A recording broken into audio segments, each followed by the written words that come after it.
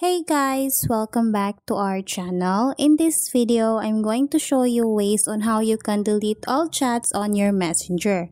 So to start, let's just open my messenger application, and then in here on my account, as an example, if you want to delete only one conversation, all you have to do is to tap and hold on that conversation, and then on the pop-up menu, it will show you an option delete. Just tap on that and then tap again on this delete option.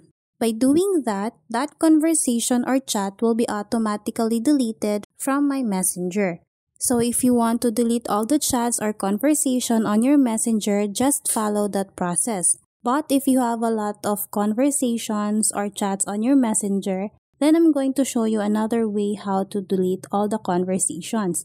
What you're going to do is to create a dummy account or to switch on another account. So to do that, all you have to do is to tap on these three lines, go to the settings option, and then scroll down and tap on this switch account. So by doing that, those conversations will be removed from your messenger because you are now using another account.